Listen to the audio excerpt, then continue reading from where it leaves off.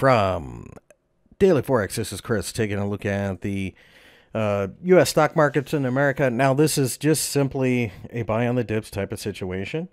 And at this point, I think 3,100 continues to offer plenty of support. I do believe that even if we break down below there, 30.30 and 3,000 both are buying opportunities. This is a market that's being protected by the Federal Reserve. There's just really no two ways around it.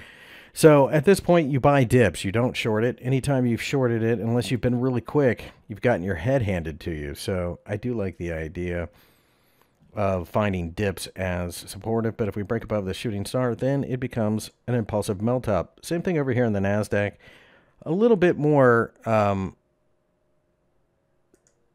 stability when you talk about the NASDAQ 100. It is a little bit more sensitive to the U.S.-China trade relations, so you have to keep that in mind. And that circus keeps going on, but I do think eventually we will break out to the upside here as well. I think 8,000 and the 50-day EMA both offer support.